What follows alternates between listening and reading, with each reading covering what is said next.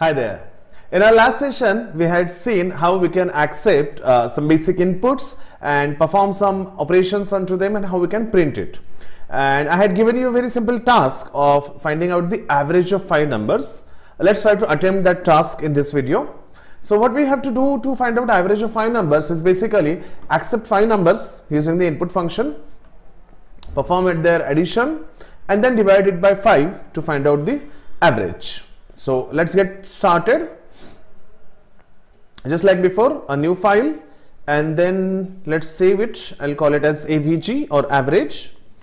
Then a is equal to int of input, enter first number, and then go on copy pasting this line 5 times. Just change your variable name a, b, c, d and e.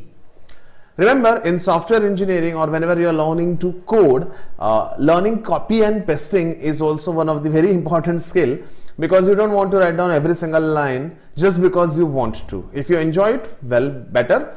But most importantly, the job is to use whatever is readily available and then finish your task. So we have accepted 5 inputs over here till now. Let's take an addition of it. So sum is equal to, or let's call it add is equal to a plus b plus c plus d plus e. If needed, you can also just display it,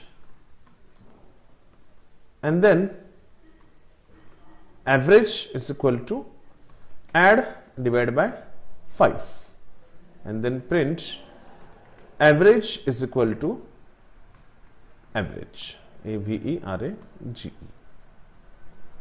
Now let's run this code and let's see the output. So enter first number 10, 55, 78, 69, 31, 400. Okay, done. 1, 2, 3, 4, 5.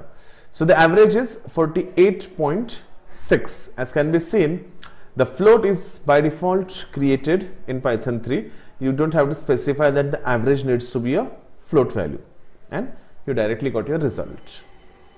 So that's a very simple way of accepting the numbers, or say accepting multiple numbers and then performing some more mathematical operations onto it. So that's about this video. Thanks for watching.